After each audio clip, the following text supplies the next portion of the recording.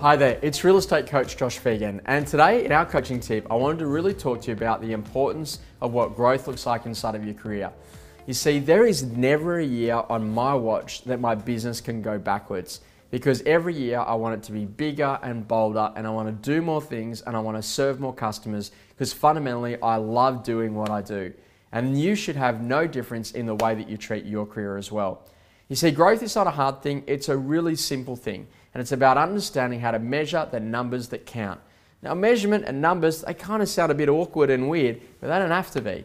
And so one of the things that I focus on is that what is the one number that's really important to you? And that might be the number of properties that you list, or the number of properties that you sell, or for most agents, it's going to be the final number on the scoreboard, the amount of holidays that you have. I mean the amount of income that you earn. So think about this, right? If it's about the amount of income that you earn, then you want to think about what growth looks like. Let's say, for example, that you're writing $300,000 in fees, and you go out there and in the last year, you've written $330,000 in fees. Now it's an extra $30,000, which sounds great, and that $30,000 divided by the 300, that actually means that it's 10%.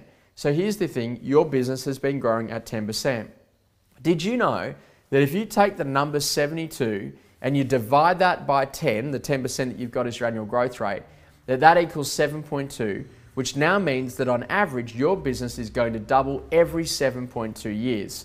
So in my company, we've been growing at a staggering 23% for the last 5 or 6 years. And what that means is that if you take 72 and you divide it by 23, it means that our business on average doubles every 3 and a bit years, which talks to me about my product and service mix, the type of staff that I'm going to need to have on board, and how I'm actually going to go and serve the customer.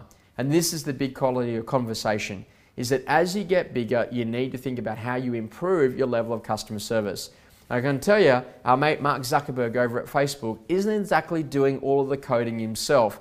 I bet he's got plenty of people that are involved in actually coding Facebook to make it a great customer experience. And you need to start thinking about doing exactly the same thing. Now, when I was back in retail, a long time ago, when I first started my career, what we'd always do is we'd measure day on day for the same day last year. And I've taken that methodology and I do exactly the same thing in my business. I measure month on month, this month this year versus last month last year. I'll have a look at this month this year versus last month this year.